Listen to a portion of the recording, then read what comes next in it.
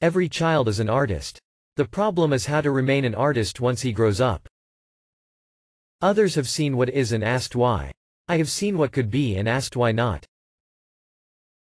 When I was a child, my mother said to me, if you become a soldier, you'll be a general. If you become a monk, you'll be the Pope. Instead, I became a painter and wound up as Picasso.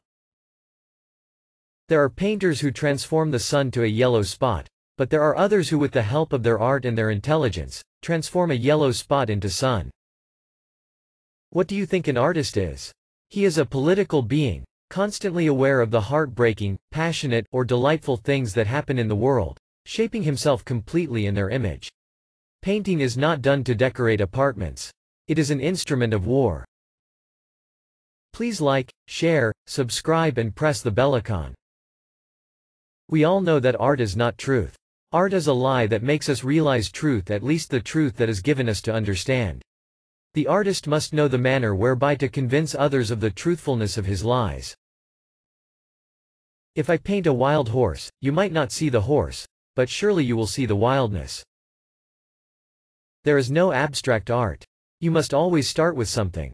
Afterward you can remove all traces of reality. God is really only another artist. He invented the giraffe, the elephant and the cat. He has no real style, he just goes on trying other things. It took me 4 years to paint like Raphael, but a lifetime to paint like a child. My mother said to me, if you are a soldier, you will become a general. If you are a monk, you will become the Pope. Instead, I was a painter and became Picasso. To finish a work? To finish a picture? What nonsense! To finish it means to be through with it, to kill it, to rid it of its soul, to give it its final blow, the coup de grace for the painter as well as for the picture. Please subscribe. Thanks for watching.